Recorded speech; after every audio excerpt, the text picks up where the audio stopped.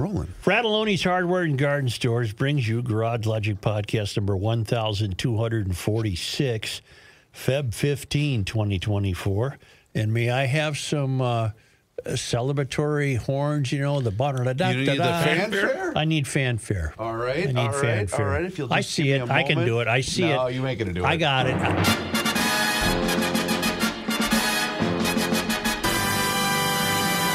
On this day, wow, February 15th. the first 60 of the calendar year shows up in our beloved state.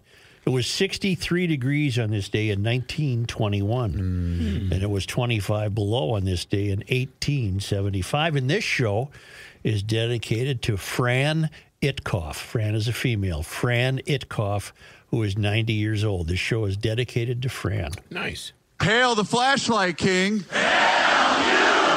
And now, from the mayor's office above the boathouse on the east shore of Spoon Lake, it's Garage Logic with Chris Reavers manning Technology Corner, Kenny Olson from the Krabby Coffee Shop, John Heidt in the newsroom, and of course, the rookie. Here is your flashlight king, fireworks commissioner, and the keeper of common sense, your mayor, Joe Soucheray. Well, wait a minute. Double secret emergency. Shoot. No pencil? No, where is Dave Bliss's email? Oh, mother of God. It's terribly important. It's always, Is it under your microphone there? it's at the bottom. I got It's always it. at the bottom. I got it. You got it? But first, I want to tell you why I'm dedicating this show to Fran Itkoff. Yeah, who's who Fran Itkoff? I do not know who she is. She's a California woman. She's 90. Mm-hmm.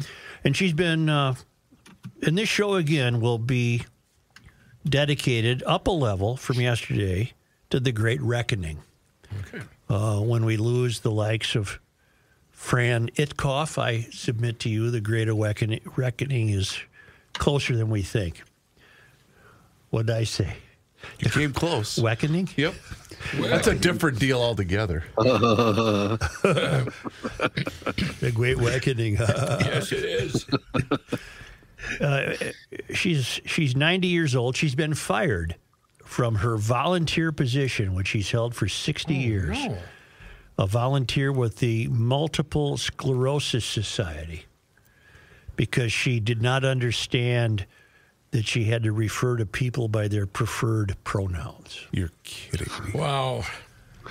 She was fired at the MS Society in California. Shame on them. Can you get fired from a volunteer position? Despite previously winning multiple awards from the nonprofit group, Fran Itkoff has been volunteering for the MS Society, a nonprofit support group for multiple sclerosis patients, for 60 years.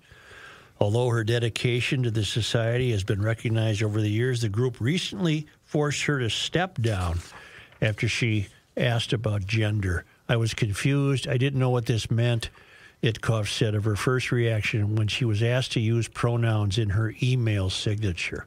She was asked to refer to herself. Itkoff's husband is a patient with MS. He was running the Long Beach Lakewood MS support group before he died 20 years ago. And Fran kept on volunteering. She took over her husband's position and volunteered for the organization for the next couple of decades until a representative reached out to her recently. The representative, who has not been named, reportedly asked Itkoff to use her pronouns, but she did not understand what that meant. Boo hiss.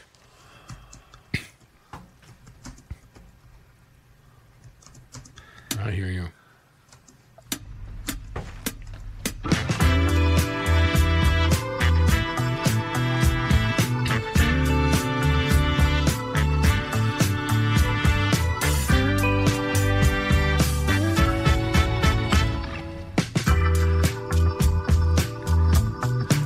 Joe? Yeah. Do you think that Multiple Sclerosis Society will ever have a reckoning of their own and realize what utter jackasses they were for firing this 90-year-old volunteer? Do you think that'll ever happen? No, but the point you raise is interesting insofar as this has so intertwined itself throughout public and private and profit and nonprofit that there's two ways to go about preventing the Great Reckoning, I suppose. Outfits like the MS Society will have to realize the foolishness of their actions, or what? They'll just be swept along in the Great Reckoning like everyone else. A 90-year-old woman who gave up her life for the Multiple Sclerosis Society, and she, some failed academy graduate probably said, she's not signing her emails with her correct pronouns, which Fran did not know what that even meant. Fran's a woman. Born in 1934. Mm-hmm. Imagine what she has seen in her lifetime. Mm-hmm. And to be summarily dismissed like that. Mm-hmm. Wow. You would think the head of the MS Society, the nonprofit, would step in and go, wait a second. I suppose the other way to deal with the reckoning is for, of course, you don't want to deprive MS people of money, but there's always that threat that donors could say, are you out of your mind? And until you rectify this, you're not going to see another nickel from me. Right. There could be that, but then you have the MS people suffering. So yeah, it's too bad. It compounds. It compounds the problem that what in this particular situation, the adherence to political identity trumps suffering patients. Now that's grounds for a reckoning. The fealty that people are paying to this ideological construct is trumping people with MS. Yeah. Wow. Real suffering. Yeah. It would certainly be all right to fire off an email. Do you know what Lee Finke is? Let's get closer to home. You know who Lee Finke is? Sure. Yeah. Sure. She, he, it. She's a first. She's a first, what, the first trans in... transgender person to hold. Yeah. She's authored a bill, House File 3386, seeking $1 million of your money to recruit LGBTQ people to live in Minnesota. Oh, my God. She has a companion author, Emma Greenman, a Democrat from Minneapolis, and in the Senate, the bill is carried by the always reliable Erin May Quaid of Apple Valley. And this would be to help trans people who move here make their transition more smoothly. See you. Now, there's a couple of points about this. I don't know if it'll become a bill, but the first observation I have about this is by this rationale, why doesn't someone seek $1 million to recruit left-handed plumbers to move to Minnesota or bagpipers? That makes as much sense. There's no thinking here, and there's no common sense. Which brings in the second point: if we had a governor with a head on his shoulders, and I'm being very serious, the governor would occasionally walk down to the floor of the House and tap the likes of Lee Finke on the shoulder and say, "Knock this off. This is ridiculous. You're not taking the taxpayers' money to recruit people to move to Minnesota." But this has been a main objective of our governor for the past year, is to try to convince people to move to Minnesota. I have a question. Who do you write the check to? Well, yeah, that's my question. Is this just an ad campaign, Joe, or is this actual doling out dollars? This is doling out dollars to nonprofits, which we're not short of, that apparently would be in a position that I guess you'd roll in here with the chairs and the couch strapped to the roof of your pickup truck, and you'd say, I'm gay and I want to move to Minnesota, and then these nonprofits would have some literature for you. Is it gay? I thought it was just trans. Well, the whole LGBTQ, PRMBC, whatever. Right. If Sally, who used to be Sam in California, was thinking, or no, that's the wrong analogy. What if Sam, who lives in California, wants to move to Minnesota? He's having a hard time making ends meet. Does he have to get the whole boob job unit cut off, or can he just throw on a dress? Yeah, that's a good question. Jordy was wondering, will there be somebody to vet them? Right, exactly. At least as thoroughly as we vetted the providers of fraud food. Right. Somebody there to pop the hood, so to speak. So again, though, if you had it's nonsensical. It's no different than if I would ask for $1 million to recruit the restorers of wooden boats to Minnesota. It makes no sense. But what we don't have is a governor we can count on. We don't have a governor. And again, I don't know how far this will get. Finke's throwing stuff to the wall and hopes some of it sticks. But it's too bad we don't have a guy as governor. No, but it's a bigger guy than can that. be a gal, by the way. Hey, it's bigger than that, because this will be framed by the likes of Walls and said, look what we're doing for rights for the trans community. No, he'll love this idea, Joe. Yep. He'll love this idea. I'm going to take a chance. I'm going to bet he would turn his back on this idea. What would you Why like do to you bet? keep doing that with You Walls? already owe me $10 from yesterday. Isn't this the perfect definition of insanity? You expect a different result, yet you keep going back to the Walls well? No, you're right. It's the definition of insanity. But you keep this up, that plays right into the Great Reckoning, because some taxpayer who hasn't been paying attention is, well, let's see, that's the wake up. I've given up on an awakening. If you haven't awakened to this by now, You're just not then going to. you'll be subject to the reckoning. And you'll wake up one day and not have a 5 cents in your pocket, and you'll realize that some of your money went to lure LGBTQ people from other states to live in Minnesota. There being no reason for that, except Finke's theatricality.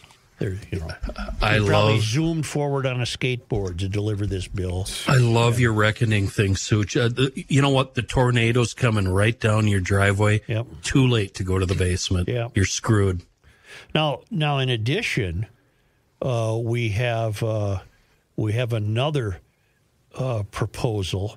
Representative Mary Clardy, Democrat, Inver Grove Heights. Remember, this is the first week of the legislature. They're throwing stuff out there just to see what sticks. We got money to spend. Absolutely. Mary Clardy, a Democrat from Inver Grove Heights, has put forward legislation to give $400,000 to a program called Before Racism. And this would this would supposedly help kids as young as 1 from developing bias. No good can come of that. No good can come of that, because basically what that means is it's more hectoring of white people and telling them they suffer from the original sin of being white. Can you give me her name again? Her name is Mary Clardy, Clardy. And she wants this to be in preschools, child care centers, and early learning facilities to prevent the development of racial bias. See, once again, I'll trot it out. The kids don't have that kind of bias. No, It's they the don't. adults. It's the adults that do it, and they learn it from the adults. If you leave kids alone, they'll all get along with each other. And if they don't get along, it won't be based on their color, their ethnicity, or any other damn thing like that. Okay, stay with it, Joe. Stay with Yeah, it. hang When tight. you're on a roll, you're on a roll. Garage Logic speaking to the nation. Let's go to the state of Washington. And we learn that a diversity, equity, and inclusion training hit a roadblock after forcing firefighters in King County to choose between their deeply held beliefs and mandated certification. The program criticized for its contentious nature, aimed at educating 3,500 King County firefighters and medics on anti-racism and gender inclusivity, drawing on teachings from Dr. Ibram X. Kendi, Brene Brown, and Victor Madragal-Borloz. I know who Kendi is. I don't know who the other two are. The initiative was a response to a state directive requiring implicit bias and healthcare disparity training for healthcare workers. Critics, including several King County firefighters, challenged the training's political undertones and its potential infringement on personal beliefs, particularly regarding gender identity. The training's failure could jeopardize participants' EMT certifications, demanding acknowledgement of endless genders and an inherent racial bias among white staff. So here's a firefighter. All he wants to do is put out your fire.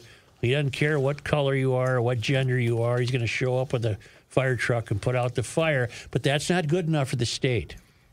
The state must force you to bend to the ideology. A great reckoning is coming. I'm on the website for Before Racism. The training is called Stronger Together, an introduction to anti-racism and gender inclusion, aimed to instill empathy, awareness, and dignity in patient care, yet its execution ignited pushback. It suggested white staff members inherently harbor racist or sexist views and had caused racial harm at some point. They were even told they cannot be not racist. We don't know that. Rook, you're white. Yep. Have you caused racial harm in your life that you're aware of? I'm trying to think. Not that I'm aware of, but maybe by mistake I have. I don't even think by mistake you have. I really have not. It is important for people. Wait, the training warns some staff may feel denial or shame for the racial harm they caused. It's talking specifically to white people. A great reckoning's coming, people. This can't continue. This is not a sustainable way to have a society. Joe, how do they account for biracial couples where the guy is white, the gal is black, vice versa, whatever? How do they account for those? I have no idea. I have no idea. It's important for white people to understand the distinction between being publicly shamed for a racist act versus feeling internalized shame while being held accountable for racism. That's what one of the slides says. They get a slideshow, and they get slides and quizzes, and they get videos.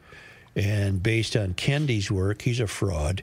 The video training for anti-racism isn't especially deep or complex. It explained that racism is substantiated by racist ideas. The training tells staff they should promote anti-racism, defined as ideas and policies that produce and sustain racial equity among racial groups.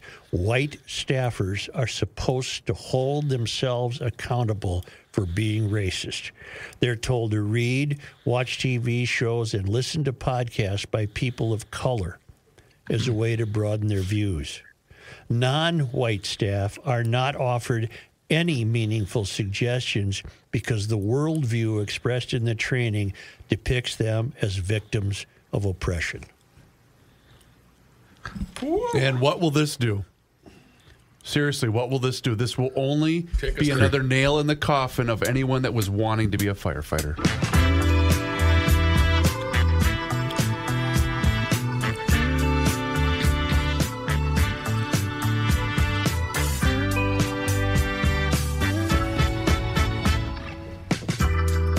Just creates more division. Yep.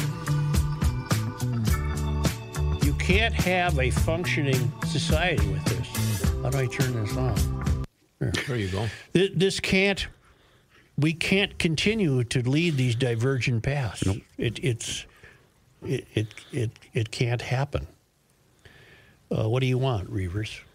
I would like you to tell us about the fine people at Precision Garage Door of the Twin Cities. They're the garage door people. When it's a new garage door guy, but you get the whole family. Precision Garage Door of the And they come to you, right? I don't have to take the garage door to them? Not have to take the garage door to them. Not like the chimney sweep. Precision Garage Door of the Twin Cities in western Wisconsin. A couple of great points. They don't charge more for weekend visits. Man, have I been stung in the past by the weekend visit. Yeah. Holy mackerel. And they generally have the parts they need in the truck. None of that, I got to run back to the shop BS. They're going to fix it the first time, the springs, the rollers, the opener, whatever. And if you need a door, they'll take care of that. These are good people. They're an equal opportunity employer. The people they hire stay with them because it's great pay, great benefits, great competence. Listen to the Schoonover ad coming up today when competence is talked about in the people who get hired in these industries. Precision Garage Door of the Twin Cities in western Wisconsin. It's a GL or owned business. Find them at precisiondoormn.com or put this telephone number in your contact list. Precision Door MN, 612-263-6985, 612-263-6985. There's a new way to level up your sports watching experience. Join over 1 million fans across 33 states who got in the game last year by making picks on Underdog. You can win up to 1,000 times your money just by choosing higher or lower on your favorite players' stats like touchdowns, passing, yards, and more. I find it easy and fun to use while rooting for my favorite players. Making picks on Underdog is straightforward. Signing up even easier. Just head over to Underdog's simple-to-use mobile app or UnderdogFantasy.com. Sign up with the promo code GarageLogic, and Underdog will give you a free pick to use on your first cash pick'em entry, plus up to $1,000 in bonus cash when you deposit. That's Underdog Fantasy, promo code GarageLogic to claim your new customer special of a free pick and your deposit offer. Must be 18 plus, 19 plus in Alabama and Nebraska, 19 plus in Colorado for some games, 21 plus in Massachusetts and Arizona, and present in a state where Underdog Fantasy operates. Terms apply. Void in Colorado. Concerned with your play? Call 1-800-GAMBLER or visit www.ncpgambling.org. In Arizona, 1-800-NEXT-STEP, 1-800-639-8783, or text NEXT STEP to 53342. In New York, call the 24/7 Hope line at 1-877-8-HOPE-NY or text HOPE-NY 467-369. You know, the investment game can be awfully tricky, especially in these volatile times, and that's why you need the best, and also somebody that you can trust, and that's why I rely on Josh Arnold. We know him as Mr. Money Talk around these parts, and he's here for you. So give him a call today for that free 48-minute, no-obligation consultation by dialing 952-925-5608. 952-925-5608. Josh has been at this a long time with a track record of success, and he's here to help you. So give him a call today. No obligation. That's right. No obligation. It's absolutely free. 952-925-5608. And tell him you heard about him here on the Garage Logic podcast. Investment services offered by Josh Arnold Investment Consultant, LLC, a security investment advisor. Past performance is no guarantee of future results. All investments involve risk. All comments and opinions are Josh Arnold's and do not constitute investment advice. Chris Reavers is a paid endorser. We're ready to go here, yes. I can't walk because all these euphorians haven't shoveled their sidewalks. It's the end of the world as we know it, and he feels fine. Joe Souchere says he who has not done his driveway yet. Bleep it. I'm outing you, sir. Oh, hashtag it'll melt? It'll melt. Well, what won't go away is your dirty carpets. Your carpets that have got dirt, dander, disease. Well, maybe not disease, but every 6 months, even every year, you should get your carpets clean. And February is the month for loving your carpet.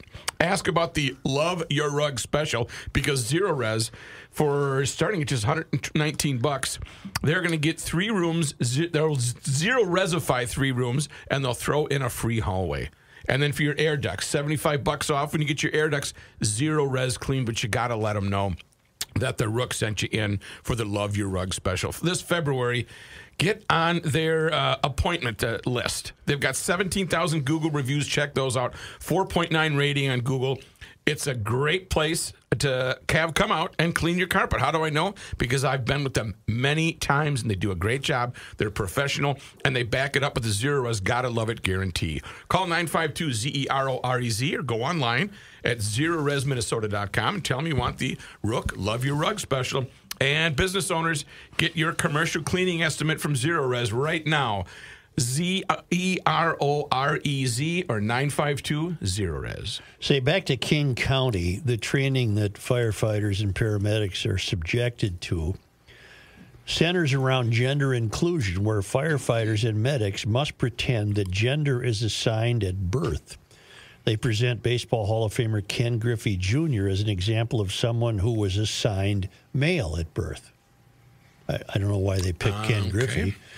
The training presents gender as a social construct. It's also fluid, with a cisgender man who says they sometimes feel like a woman. The staff is told to practice saying their name and personal pronouns when introducing themselves. This cost Fran Itkoff her job at the age of 90. If they do not support or offer gender-affirming care, they're told they're transforming. That's also the case, they're trained, if they do not believe a biological man can be a woman. And this is in Seattle. Okay.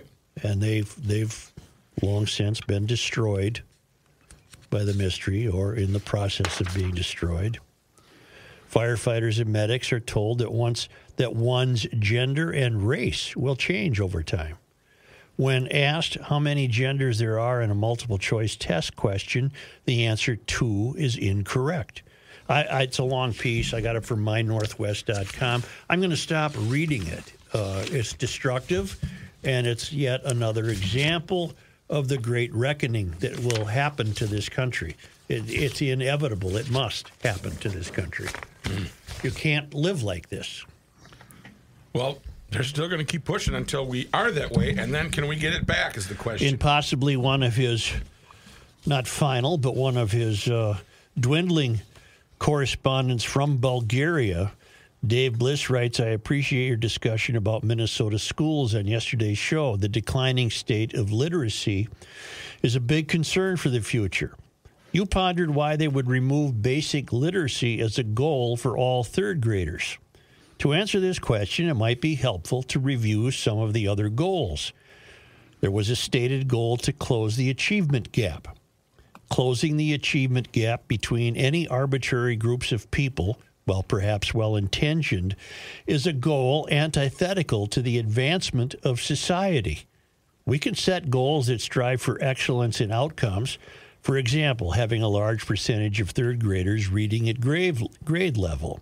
Or we can strive for goals based on equality of outcomes. All third graders reading at similar levels of skill. But we can't have both. Why? Think about what the goals are trying to accomplish. If we strive for excellence, we push students to read at the best grade level possible in the hopes that all will rise to at least third grade level by third grade. Most students should be able to make this goal. Some students will even be reading at a 6th grade level by 3rd grade, but others will be still reading at a 1st grade level. Not all students are equal in ability. There will be different outcomes. Some will lag behind, but as the target is basic literacy by a certain age, many of the students will make the target. If we strive for equality of outcome, however, the picture changes. Those same students who cannot reach the 3rd grade level, for whatever reason, still would not be able to advance on schedule. Their level will become the standard students are expected to achieve in order to produce equality. The result will be that the class as a whole advances at the pace of the slowest students rather than at the pace of the average students. They advance slowly but equally because equality of outcome is the goal. A policy of equality of outcomes always leads to lesser results regardless of the discipline. Thus, it is antithetical to a policy of excellence. You can have quality outcomes or equal outcomes. You can't have both. Absolutely true. That is why I think the goal of 3rd graders reading at the level of 3rd graders was removed as a goal. You know why? Because it interferes with the policy requiring equal outcomes. They're determined to have equal outcomes, and if that means we'll all be at the level of the dunce, that's what it means. Well, welcome. Now, Thomas St. Paul wrote, Don Heidemann from Iowa wrote, Joe, I hope you realize how good your podcast was yesterday. I wholeheartedly agree that at some point we will have a great reckoning, and it probably won't be pretty. As a GLer, I have the curiosity gene that makes me wonder why and how did we get on this path to destroy a once great country. My belief is that it goes back to a topic you discussed last week with the whole Ethan Crumbley situation. Who's Ethan Crumbley? Help me. Help me. It's not ringing a bell at all. Staff, anyone? Ethan Crumbley. I was on vacation last week. At some point, the parents need to be more involved in their children's lives. Ethan is the kid in Michigan who shot up the school. Yes. I'm sorry. Yes. Ask Rookie's connection about the kids in school where the parents are involved. I would eagerly wager that when the parents give a hoot about education and are willing to prioritize learning, the students do well regardless of their race or financial situation. I don't care how good a teacher is or how much money you throw at a school district. The deciding factor on effectiveness goes back to the parent involvement. I believe that's why private and charter schools achieve better results in the basics of education, reading, math, and science. It has nothing to do with funding. It is 100% tied to the fact that the parents are involved and have made their children's education a priority as a way to advance their personal future, which Mysterians are predisposed to be opposed to. Mm-hmm. You have no business advancing your personal future. Why don't all parents see the value of education and prioritize it for their children? I would have to agree with the great living American Thomas Sowell. He points out that from Civil War time, 1870s to the 1860s, African Americans were steadily closing the education and poverty gap to white Americans. That's when the Great Society was placed into action. Young parents realized the way to maximize the funding they would receive from the government was to have a single-parent home. I'm sorry. Let's go back. Sowell points out that from the Civil War time frame, from the 1870s, to the 1960s, African Americans were steadily closing the education and poverty gap to white Americans. Then, when the Great Society was placed into action, young parents realized the way to maximize the funding they would receive from the government was to have a single-parent home. The American Society has been providing financial incentives to have a broken family, and now we are living with the results. Another solution from the left that had terrific intentions but terrible results. Unfortunately, they are unable or unwilling to admit their programs have not improved America, but rather has put us in a downward spiral. Their standard answer is always the same. If we only had more money, we could fix this. It breaks my heart to see children struggling, but no amount of money can fix not having a family structure in place that will provide the stability and the priorities for them to advance in life. I would much rather have the government programs that help families stay together to raise a family in a way that provides the best possible environment for the children. Good luck from Iowa, Don. And one more. Don't think you won't. Tom from St. Paul. Joe, Wednesday's podcast was one of the most dismaying shows I've heard you host during the 30 years I've been listening. Each story was crazier than the last, and you stated that the price will eventually pay for our collective madness is a great reckoning. I'm not sure if the following counts as an amateur link, but here goes. Your show brought to mind Joe Rogan's recent interview with Eric Weinstein. Eric and his brother Brett are intellectuals who are notable for having been red-pilled, as the expression goes. You know what? I should have looked that up. I'm not sure I know what red-pilled means. Can anyone help me? Doesn't it mean? Do I have a staff with computers? Can anyone help me quickly? I'm on it, Joe. Instead of to have their perspective dramatically transformed, especially by introducing them to a new and typically disturbing understanding of the true nature of a particular situation. Thank you. Yes. That's what I got, too. Okay. Below, I've provided a link to Rogan and Weinstein discussing the illegal immigration crisis on our southern border. This is something Kenny's been listening to. While the entire interview is terrifying, at the 8:29 mark, Weinstein touches on the dark hypotheses surrounding the influx of immigrants. And I think Tom should have added in particular Chinese immigrants. Correct. Yeah. As I believe you're aware, Senator Dick Durbin recently promised allowing illegal immigrants into our armed forces in exchange for citizenship. Weinstein took this. Let me write that name down. Mm-hmm. That's what we speculated yesterday. I didn't know there was a name attached. Weinstein took this a step further, and what he suggested sent chills up my spine. He said, if you wanted a force that was capable of acting on behalf of tyranny against Americans, then a force that doesn't have a deep history with the rights of being an American or a longstanding allegiance to people within the country would be potentially more compliant. Weinstein spoke of his longstanding fear that one day our leaders will issue immoral orders to military troops in order to keep the citizenry in line. The best safeguard against this, says Weinstein, is our soldiers' loyalty to civilians. But as we're all aware, native-born people simply aren't joining the military anymore. Vaccine mandates and woke ideology are forcing others out. Allowing huge numbers of unvetted illegals into the military would do away with this backstop, leading to horrors the average American cannot begin to imagine. Normally, anything that sounds remotely conspiratorial loses me pretty quickly. But the fact that this came from the mouth of a respected intellectual, a lifelong Democrat, mind you, made the hair on the back of my neck stand up. Returning to your idea of a great reckoning, I believe you're right. Common sense dictates that we're observing culturally and economically, what we're observing culturally and economically is unsustainable. It will end badly, and possibly soon. And I believe our leaders know it. I fear that this great migration might very well be big government's final and most brazen attempt to stave off our own French Revolution by putting arms in the hands of people who have no allegiance to the nation and certainly no allegiance to us. It might sound crazy, but Wednesday's show illustrates that crazy is all around us. Well, I think we're all in agreement that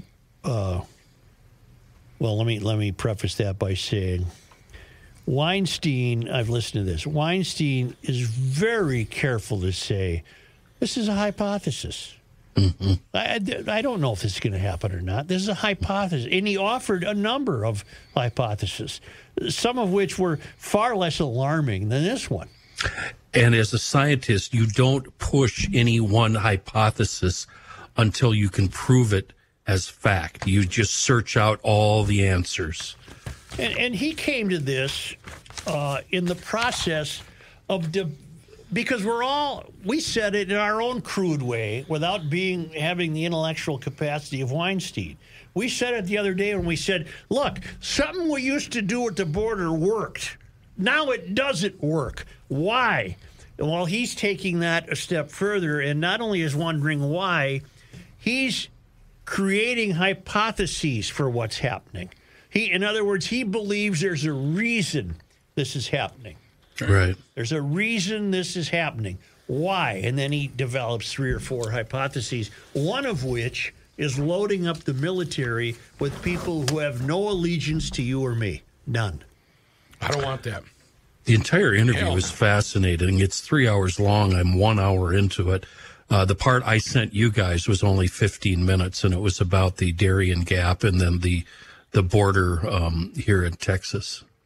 Weinstein noticed Chinese immigrants moving towards San Diego, all males. He said there might have been children and there might have been women, but he didn't see them.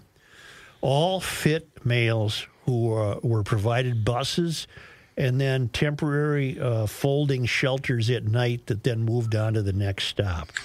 That presumably the government of China knows about them, which is baffling. No, I do have something that could blow a hole in that.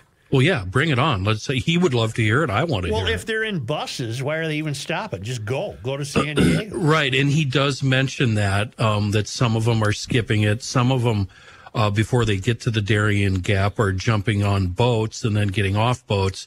And like he said, hypotheses. All he did was report on what he saw. And another thing that he noticed was that none of them are really interested in talking to Americans. No. The rest of the people that make their way through the Darien Gap, more than happy to talk to Americans about what they experienced.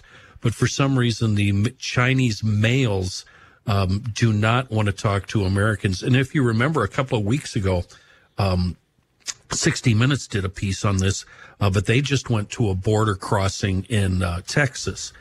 And there they showed a lot of Chinese people, but it was a lot of women and children. Kenny, is it a language thing, or are they trying to hide something, meaning they don't want to speak? We don't know. That wasn't made clear. Explain briefly what the Darien Gap is. It's just where that highway that goes from Alaska to the southern tip of South America.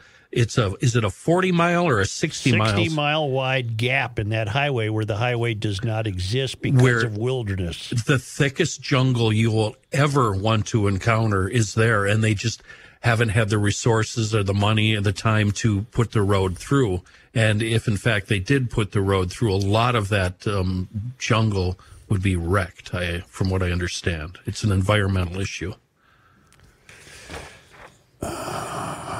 Do you think New York City has some problems? I'll say. One or two. What would they be? What would be some of their chief problems? Crime, probably number one. Lawlessness. You've got a housing issue with a lot of illegals. Too many illegals. Yeah. Bums. So now we're sending them this way. All right, there's a great reckoning coming because the New York City Council is now introducing a proposal by City Councilman James Gennaro that would make it illegal to sell laundry pods because they're made with polyvinyl alcohol. And the fines for selling the pods would start at $400, double for a second violation, and top off at $1,200 for flouting the rules. If the bill becomes law, it will also require education and outreach to businesses on the ban. The law would take effect January 1, 2026. Polyvinyl alcohol, or PVA, is used as a film in pods that dissolve in water during a wash cycle. But scientists counter that it breaks down into tiny microplastic pieces that still pollute waterways and slip through filtration systems.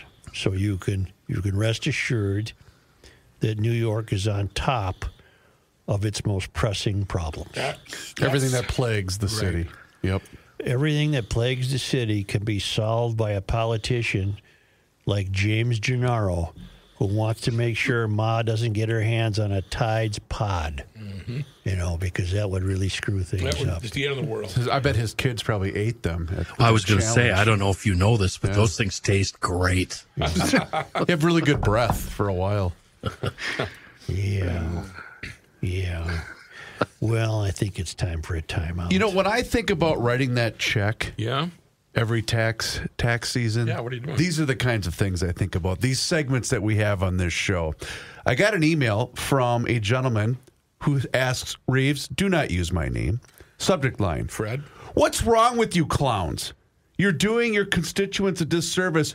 Do you know what time of the year it is? No, not ice outs. It's tax time, man. Tis the season. You haven't even mentioned Linda Keller. Yeah, you have. I did on Tuesday, Mr. No Name. I sent my taxes last year to her. She is fantastic.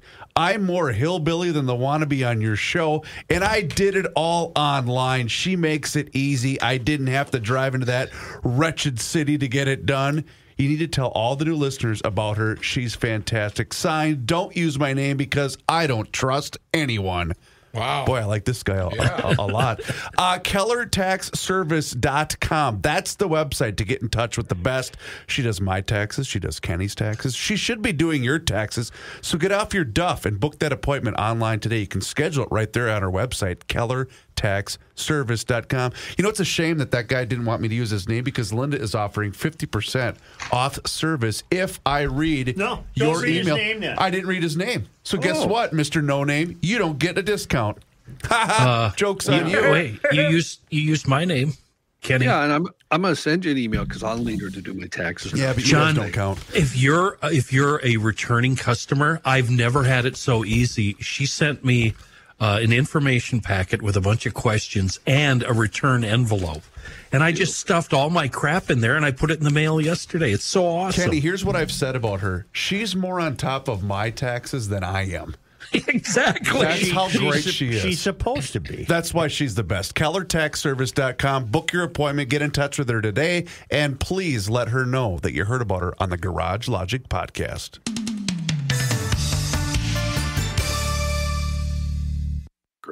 Yep. Ice cream. Ice cream. Ice cream. We all scream for ice cream. Garage Logic has got a sweet way to treat your sweetheart. A $25 gift certificate for Grand Old Creamery on sale this week for half price. That's $25 of super premium ice cream for only $12.50. Get your favorite flavor from the 32 flavors to choose from in-store at any time. Certificates are in limited supply, so get yours now. If you blew it for St. Valentine's Day, get this. Then redeem them in either of the two Grand Old Creamery locations of Grand Avenue in St. Paul, Cedar Avenue in Minneapolis. And remember that Grand Old Creamery also offers malts, shakes, cakes, pints, quarts of ice cream to take home, everything. Of course, you walk in, you smell that hand-rolled, homemade, malted waffle cones with the Whopper in the bottom. That is the cherry on the sundae, so to speak. It is really a sweet way to treat your sweetheart, so act now to get your $25 Grand Old Creamery voucher for only $12.50. How, Rook?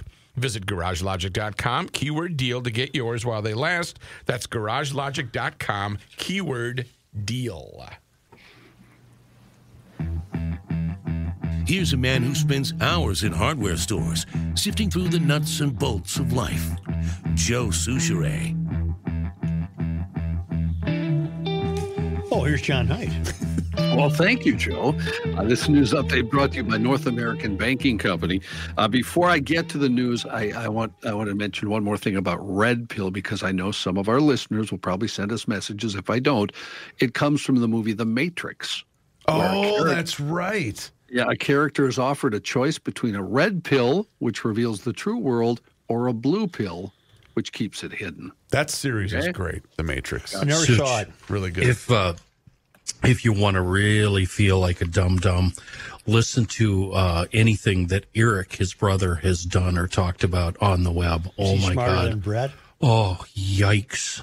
Oh, it's so humiliating. So he's about on my level then. John Heidt. In news, Hennepin County Sheriff DeWanna Witt told our friends at 5 Eyewitness News she and her staff will be working hard to secure funding during the current legislative session. After Hennepin County saw a 22% jump in juvenile crime last year, Sheriff Witt said she'd like financial assistance from the state to help steer kids away from trouble and keep them in school. Witt said she'd like to receive state help also to purchase new technology to make the jail safer for inmates and corrections officers. Follow up to a story from a while back. 2 more people, brothers from Minneapolis, have been charged in connection to that triple homicide last month in Coon Rapids. 31-year-old Demetrius Trenton Schumpert and 19-year-old Amari Malik Schumpert are each charged with 3 counts of second-degree murder. Those charges come 2 weeks after prosecutors charged 37-year-old Alonzo Pierre Mingo with the same offenses. The charges stem from the deaths of 42-year-old Shannon Youngworth, her husband, 39-year-old Mario Alberto Trejo Estrada, and her son, 20-year-old Jorge Alexander Reyes Youngworth. Their bodies were found in a home January 26th. 2 kids also inside the home. They were not physically hurt. Court documents say that Mingo posed as a UPS driver when he entered the home with 2 other people. On February 2nd, investigators gained access to video from one of the surveillance cameras inside the house. That video showed Demetrius and Amari Schumpert holding the victims and pistol whipping one of the men before one of the brothers shoots him. Mingo is accused of killing the other 2 victims.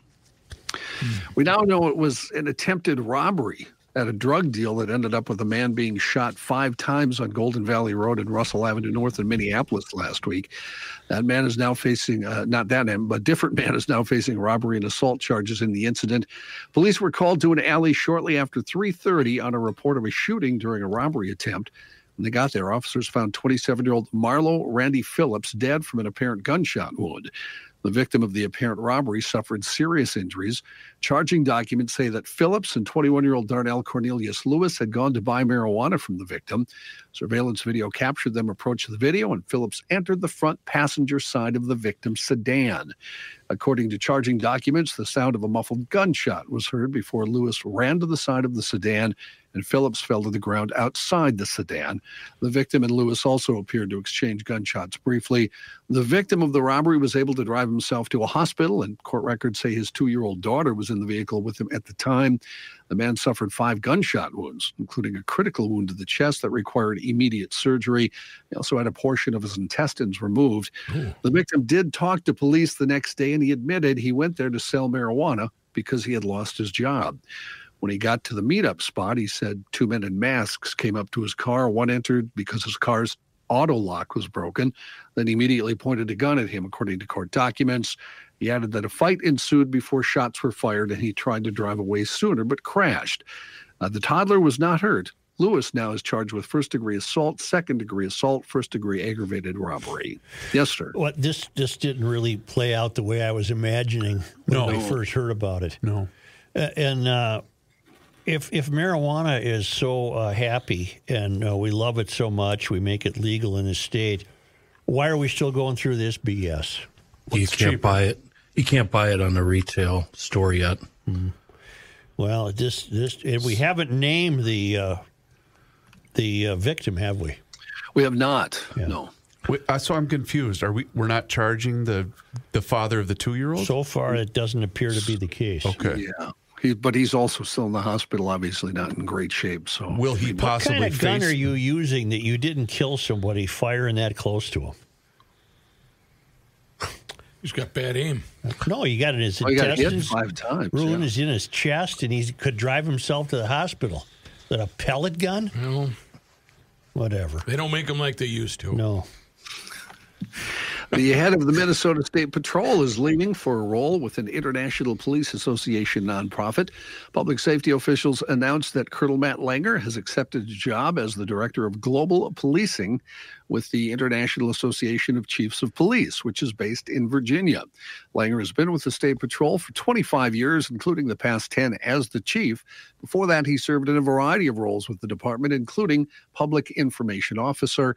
And during his time as head of the State Patrol, he advocated for the hands-free bill that was approved in 2019, signed a pledge to make the agency 30% women by 2030, grew the department's internal peer support team, and reestablished a chaplaincy program.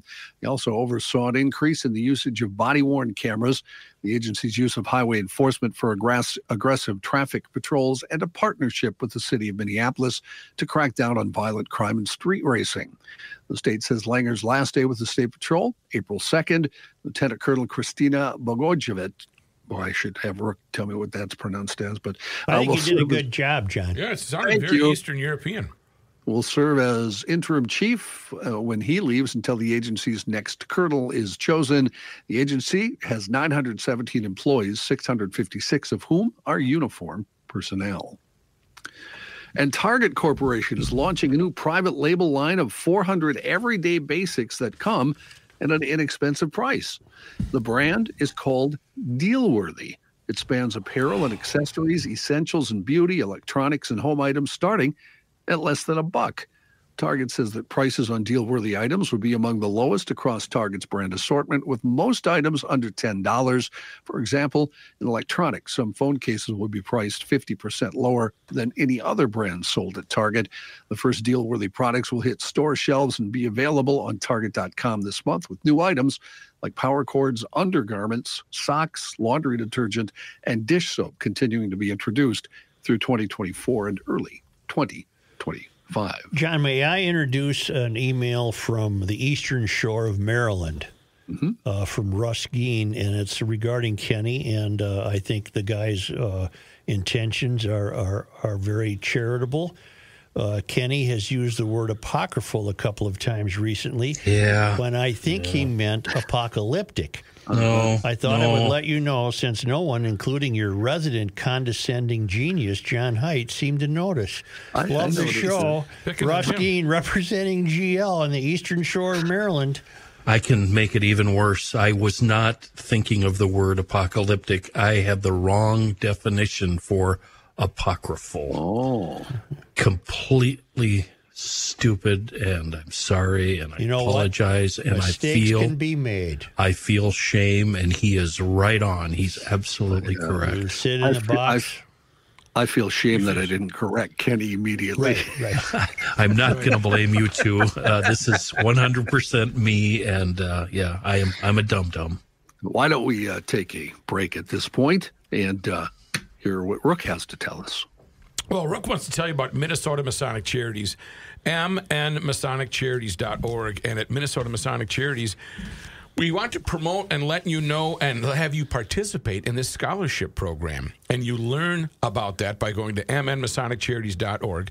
Click on scholarships. You're going to learn that they've given over $13 million in scholarships to the date. You'll learn that the deadline is February 29th. That's approaching pretty quick. You click on the button, apply now, or if you have questions, you can talk to Beth.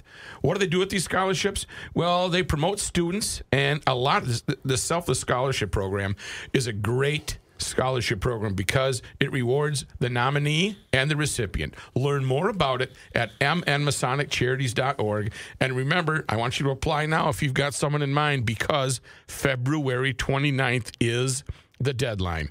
You can learn more about student scholarships, community scholarships, matching grants, etc. Click right there to see the 2023 scholarship recipients. Those are the winners. And who will win in 2024?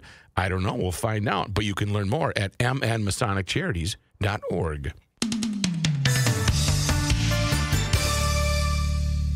My favorite day of the week, Positive Thursday. It's finally here. That means Mike Schoonover's on the phone. Positive Thursday, as always, brought to us by the official body shop of Garage Logic, Schoonover Body Works and Auto Care, right there in Shoreview, 1060 County E.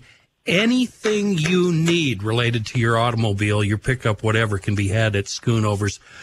Hi, Schoonie. How you doing? Hi, Kenny. I'm doing very well, thank you. This might be the only positive part of Positive Thursday. We're trying to keep it happy here. So, if you've been listening this week, you know, according to the mayor, we are in the midst of a reckoning happening across the United States, and I want to know from your perspective, Mike, are we seeing it in the retail and customer service world, and how are you as a business owner dealing with this reckoning?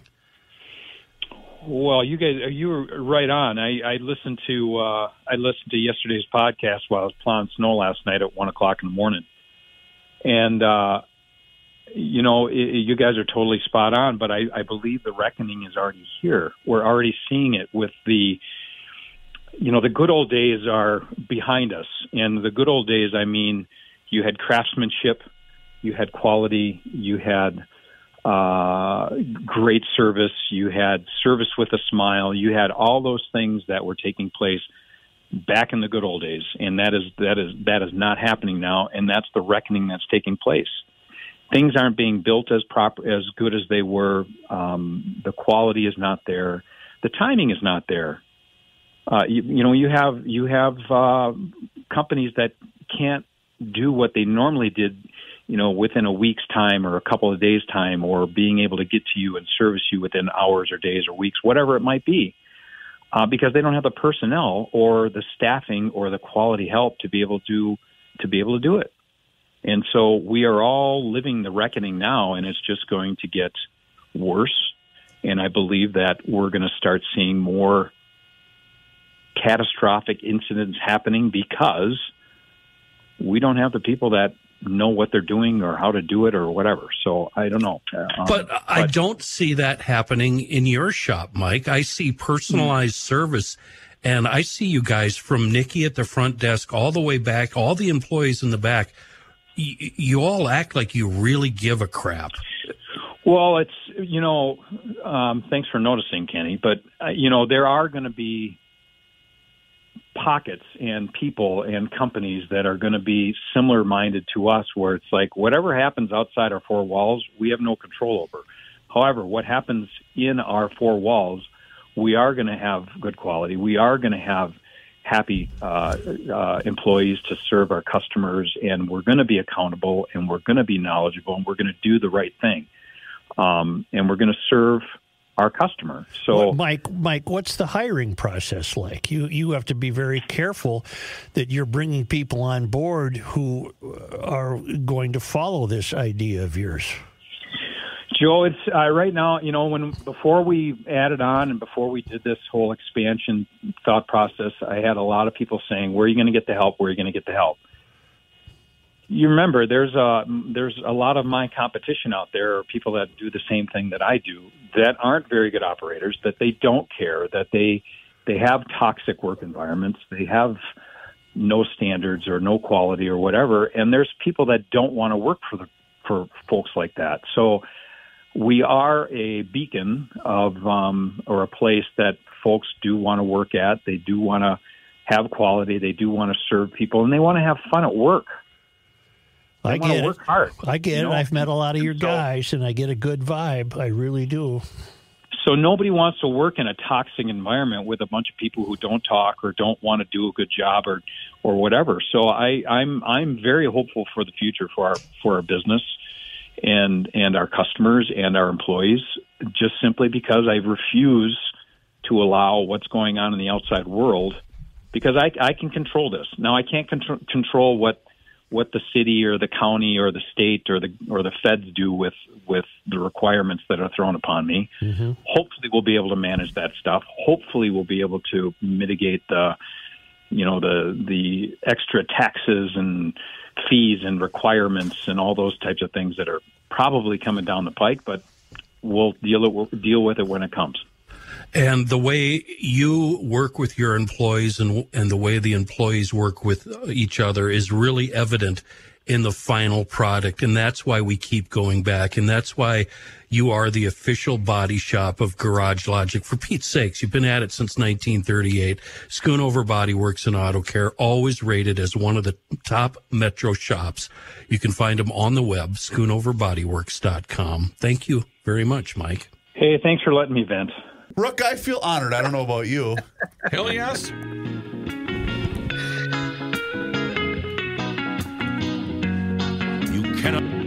You cannot stop him. He'll just make a move. Joe Soucheray. He's 30 years old, by the way. Ooh. Dumb and Dumber's 30 years old. You're kidding. No, 1994, because I was a sophomore in high school when that movie came out. My God, I thought it was yesterday. Yeah. Wow. Ferrelli, I just got done watching a fine series that he's responsible for, that Kenny alerted me to, called Loudermilk. Huh. That's a good one. Three seasons. He did that. It's an alcoholic show. It's good. It's well. What's the actor's name? He was in Office Space. The guy who said Martin Short. Ron Livingston. Oh. Ron Livingston. Here's he's the guy with John Heidt. That was Joe. He's the guy I stole that line from that said, "Every day is the worst day of my life." And it's got a great It's got a great cast, huge cast, including Canadian actors. Oddly enough, John, including I don't know who. Will Sasso. Oh yeah, Will Sasso's the roommate, who's great in it. Yep. Silo full of tortillas. Anyway, back to news. Silo full of tortillas. Investigators in Kansas City, Missouri, seeking help from the public this morning as they look for answers in that shooting that upended the city's Super Bowl victory celebration, left one person dead, at least 21 others wounded by gunfire. It happened as thousands of football fans had crowded into downtown Kansas City.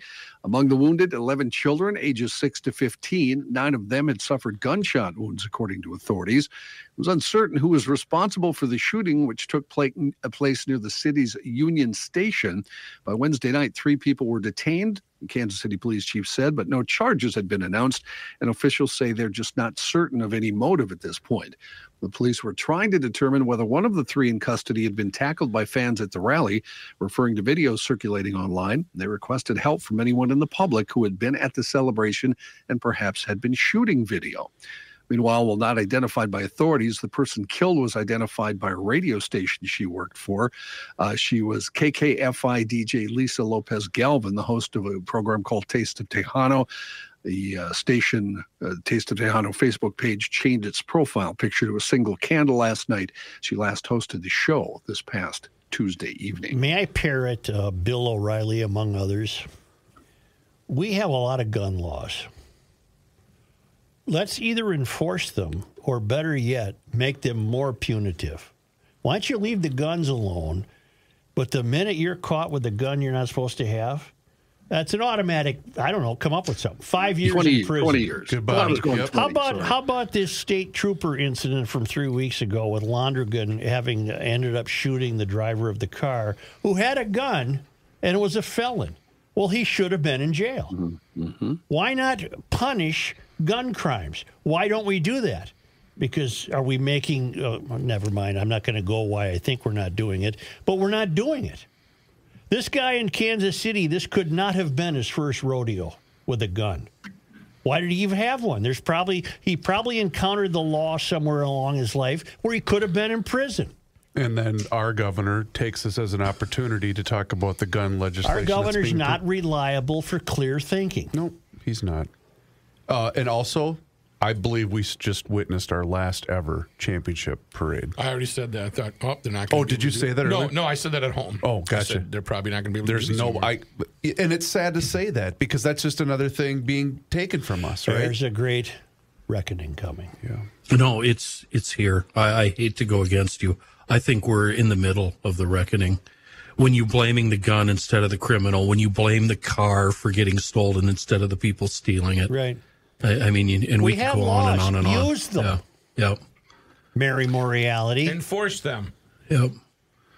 The White House's national security advisor and leading lawmakers on Capitol Hill sought to calm public concerns after the House Intelligence Committee chairman warned of what he called a national security threat related to a destabilizing foreign military capability. He also said it's serious enough that the president should declassify all information about it. Two sources familiar with deliberations on Capitol Hill said the intelligence has to do with Russia wanting to put a nuclear weapon into space, not to drop onto Earth, but to possibly use against satellites. While not addressing the subject directly, multiple members of Congress from both parties quickly described the issue as serious without stoking public alarm. Ohio Republican Representative Mike Turner, the chairman of the House Intelligence Committee, had said in a statement they had made available to all members of Congress the info that concerned the national security threat. What makes more sense? Having incompetent, not very wise people like Alexandria Occasional Cortex wanting to take your guns, or enforcing laws that would bring and restore order to this country by putting in prison people who either shouldn't have a gun or use one to commit a crime? But wouldn't those lock them up? But those same people will tell all of us you can't incarcerate your way out of, which makes no sense whatsoever. And I got news for you. There's more than 300 million guns in the United States. You're not going to get them all. So why don't you just start using the law? Thank you. Consumer spending fell sharply in January, presenting a potential early danger sign for the economy, according to the Commerce Department. Advanced retail sales declined 0.8% for the month, following a downwardly revised 0.4% gain in December. They did expect a decrease, but it was greater than they thought. Economists surveyed by Dow Jones were looking for a drop of 0.3%. Donald Trump's hush money trial will go ahead as scheduled, with jury selection starting March 25th. That was ruled by a New York judge this morning, turning aside demands for delay from the former president's defense lawyers. That decision means the first of Trump's 4 criminal prosecutions to proceed to trial is a case centered on years-old accusations that he sought to bury stories about extramarital affairs that arose during his 2016 presidential campaign. In leaving the trial date intact, Judge Juan Merchan noted a delay in the separate prosecution in Washington related to efforts to undo the election. That case, originally set for trial March 4th, has been effectively frozen pending the outcome of Trump's appeal on the illegally untested question of whether a former president enjoys immunity from prosecution for actions taken in the White House. I've lost track how many trials this psychopath faces. Yeah. 4. Is this the Stormy Daniels thing? Correct. Stormy and the other woman. Yep. Yeah. God almighty. Bill Post, who helped create Pop-Tarts, leading the Michigan baking I team. don't even know if I'd admit that if I did that. Oh, exactly. A good Pop-Tart, you got a well done. I bet that was good for him. Oh, yeah. Developed the toaster-friendly pastry with a fruity filling, and Space Age Sweet has died. He was 96 years old. I've never had one. Never? They're delicious. never had I a love a Pop-Tart. good Pop-Tart. Cherry. Cherry's the best. Never had one. Yeah. I'm going to have to disagree with Rook and Chris on this one. They're awful. No, you're wrong. Do you know what flavor I discovered recently? We don't need to go into it. Blueberry. Banana bread. Oh, okay. You put them in the toaster? Oh, yeah. Yep. And The then pumpkin, Why not just make some banana bread, you know? the pumpkin spice Pop-Tart tastes like dirty feet. When have you tried Dirty Feet? Well, that's not very... Well, I do work for Joe Souchere, so, I'm familiar with it. You got to suck on a toe every once in a while, huh? Yeah. Tastes have changed since he invented them, although the foil-wrapped snack has largely remained the same, enduring as a sugary staple. They're not healthy. They have upward of 30 grams of sugar in each pack, but they sell by the billions each year, bringing in about $1 billion in annual sales for Kellanova, a successor to Kellogg's. Now, this is the part of the story I immediately noticed. His name is Post. Yeah. He invented them for Kellogg's.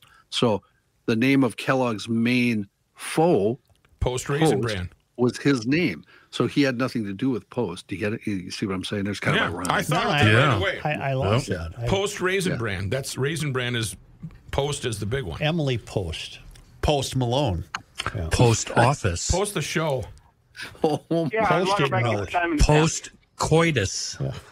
No. Postpone. With a Pop-Tart. Modus operandus. Funny that Joe would use postpone right after coitus. Sorry, I blew the line there, but you know what I mean. I remember what that means.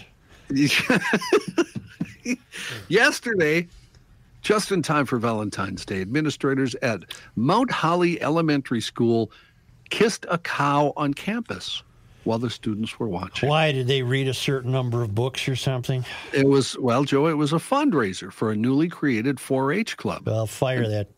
Whoever kissed the cow, fire him. I disagree completely, Joe. This is Americana. This is Americana at its finest. No, it's idiocy. What you say. No, it was a fundraiser. Was it on the roof of the school? Did they get the cow on the roof? If you'd stop talking, I could let you know all about the story. You have to write today, so shut up. Yeah. You got to keep going, John. You got to keep going. Playing the part of Joe Souchere today is the underscore Kenny Olson. With the taste of foot in his mouth. Yeah. It was a fundraiser for a newly created 4-H club, and people dropped cash into 4 liters buckets for who they would like to see kiss the cow. Mm-hmm. Well, Mount Holly principal Kevin Hood's bucket was the winner. He was the lead kisser. He even put on lipstick to pucker up for the cow. They raised more than $1,000 for the new 4-H club. Hood said, when I said yes, probably about a month and a half ago, I said, yeah, I'll do it. When I won, I knew I had to do it because it was for the kids. Sure. You're a hell of a guy. Children who take part in 4-H tackle societal issues like community health inequities, engaging in civil discourse, and advocating for equity and inclusion. That was at the end of the story. I had to put that in just because. Hey kids, read 10 books. I'll sit on the roof until I lose my leg to frostbite. Apparently, at the end though, they said we don't have a cow. Yes. You have a bull. Right. You kiss the bull. Gotta go brush my teeth. Hey, yikes. I don't know if I want to read this story. Well, you don't have to. Very strange story from New York City. It appears some fellas had sex on top of a New York MTC subway train car. While it was moving? Nothing is more romantic than on top of a subway car. Well, it was moving, yes. Pictures from the incident show a man's full buttocks on display as his pants are at his knees while he grabs onto a second man. A third man is walking toward them in the picture. The third man is on the next car. The second image, which is zoomed out, shows the 2 men with their pants down and embracing, while the third sits on the edge of the train car roof behind them. That'd be dangerous. Don't look at me. That would be dangerous. That is a problem. The transit agency slammed the obscene and dangerous stunt, saying the only thing dumber than riding on top of a subway train is dropping your pants in the process. That's right. I think so, John.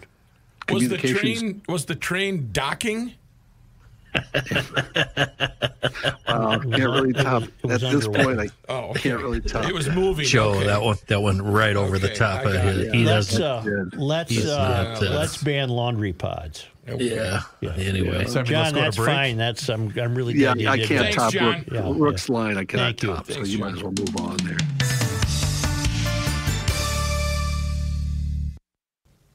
Yes. The Earth is not your mother. The Joe Souchere Show. Willard Anger would like to submit a word to the Foghornable list, and I say I must agree with him. The word is space.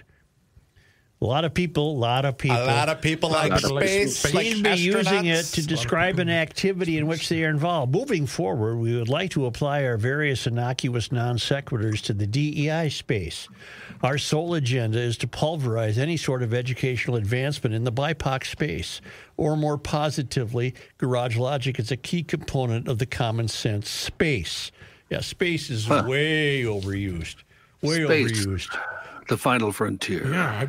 These are the voyages of the Paul Starship. Petruzewski, Royal Order of the 21sters and the Dallas chapter president, writes, it appears that the Dakota Middle School missed a true go bleep yourself opportunity with the ridiculous name change mandate. I don't understand it, but maybe that's why I'm in Texas now. If they need a resolution that would require changes to the beautiful native artwork, I say goodbye bison and let me introduce the Dakota Middle School buffalo. No need to get approval for anything unless they feel like calling someone in Paris or Montreal. From Professor Google, historians believe the term buffalo grew from the French word for beef, which is boeuf, B-O-E-U-F. Boeuf. Boeuf. Huh. So I agree with, we're talking about the Dakota Middle School in Rochester, which got very weak-kneed and canceled their bison buffalo because it's offensive somehow.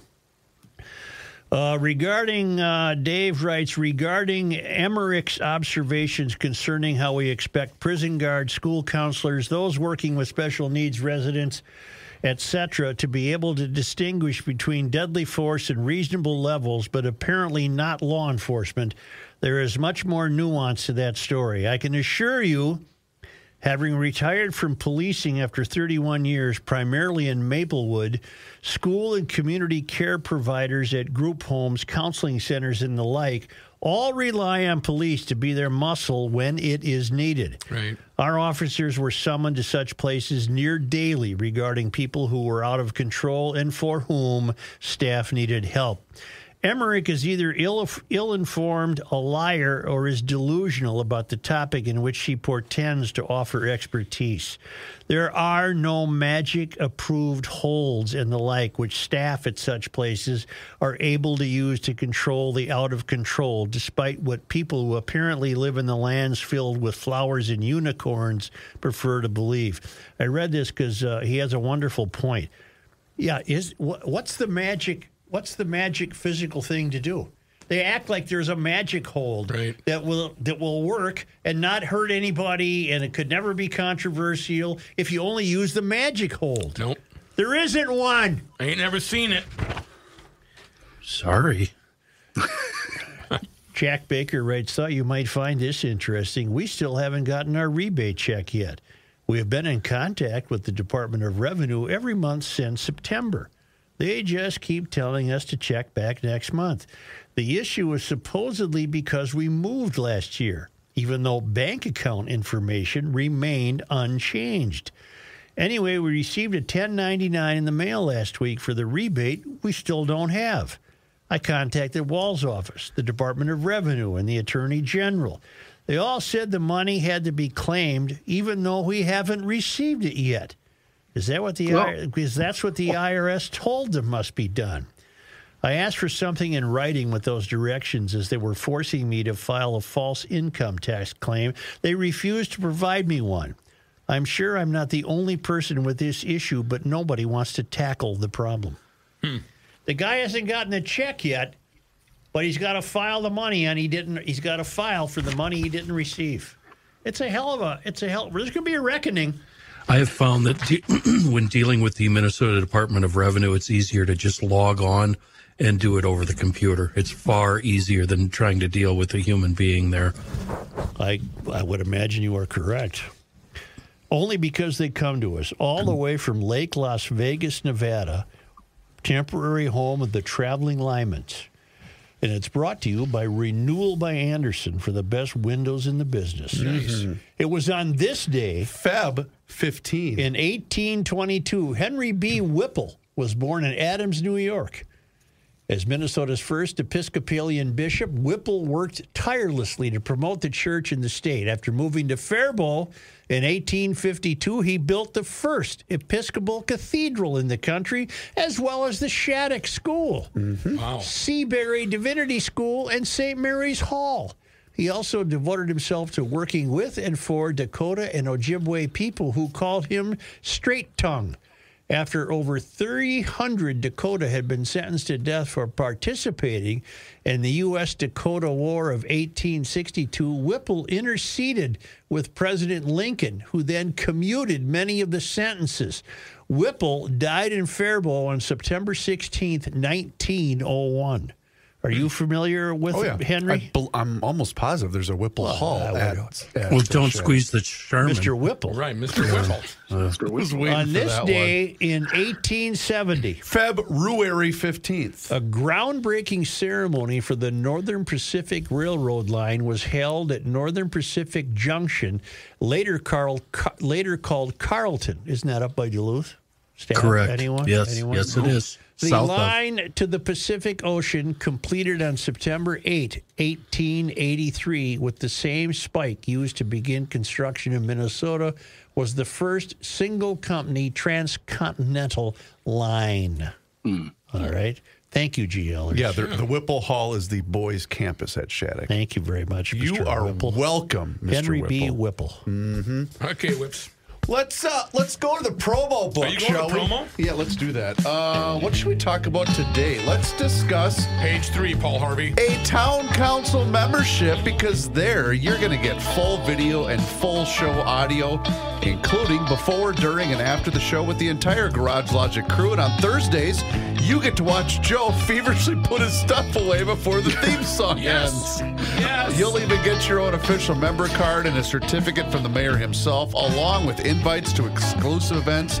Learn more about the town council and become a member today at GarageLogic.com. Cha? Thursday, Cha. Time once again that we pick up that phone. We make that call to our guy, Mr. Money Talk. Josh Arnold is with us once again here in Garage Logic. And now's the time for you to do the same. So do not delay. Do exactly what I did and pick up that phone and dial 952-925-5608. That number once again is 952-925-5608. You call that number, you get Josh, and he is there for you for that free, yes, I did say the word free, 48-minute financial consultation.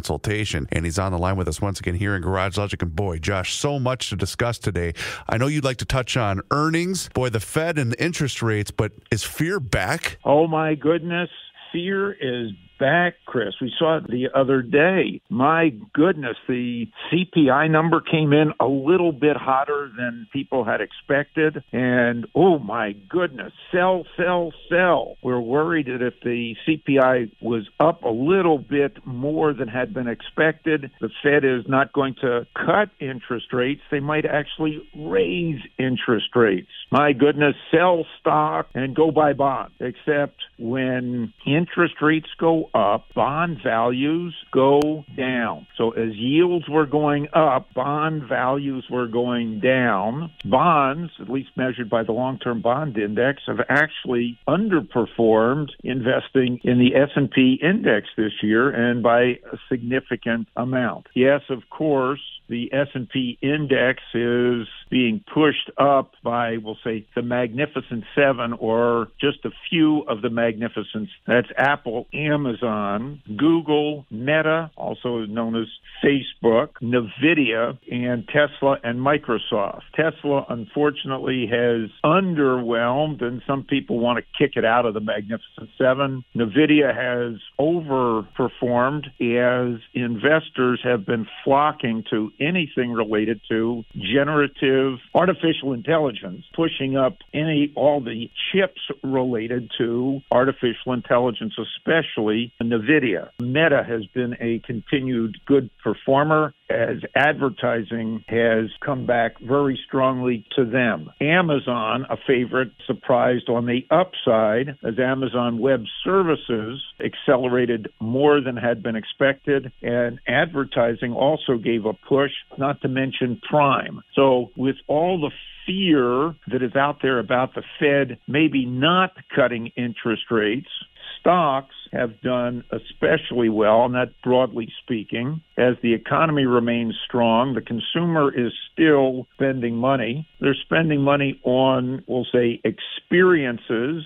as well as looking for bargains in the retail space. Now, today, retail numbers for January underwhelmed, so they came in a little below what had been expected. Tomorrow is the Producer Price Index, which gives another reading on inflation, and that could create some more fear. I'm very happy with the portfolio that I and my clients have. My cash is in the same spots that my clients is. Favorite Apple is down a little bit. Concerned that Warren Buffett selling shares. Oh my goodness. Buffett sold 1% of his Apple holdings, going from selling 10 million shares. Oh my goodness, we better unload Apple. Sorry, folks. Berkshire Hathaway still has 905 million shares of Apple, a little over 5% of the company, and 45% of Berkshire's equity holdings. That's quite significant. Warren Buffett is not running away from Apple. There might be a few other hedge funds, but not Warren Buffett. Another fear, Jeff Bezos is selling his Amazon shares. Oh, better sell Amazon. Well, this is the first time that Bezos has sold shares in 3 years. He just moved from the state of Washington to Miami. He's got to buy more property there, plus fund a boat, plus he's funding his Blue Origin space project. I think that's okay. Amazon still remains pretty strong. Some of the travel and leisure stocks have done pretty well. That includes companies like Airbnb, Marriott. Bookings will be reporting coming up. TripAdvisor has reported very well. And here's a small, we'll say, travel stock that hit a new high on better than expected earnings and said that they were going to be buying back judiciously, of course, up to $7 billion worth of shares, and that is Uber, and they hit a new high as well. On the shoe side, Crocs did much better, and Adidas is probably going to pick up some more strength as Tiger Woods started a deal with Adidas's tailor-made product. The market is going to fluctuate, of course. There's always going to be a reason to sell, but if you have cash on the sidelines, as we've suggested, you can take advantage of some of these pullbacks to add to your position. Excellent advice, as always, Mr. Money Talk. You heard him, GLers. Now's the time for you to pick up the phone and make the call for that free 48-minute financial consultation by dialing 952-925-5608,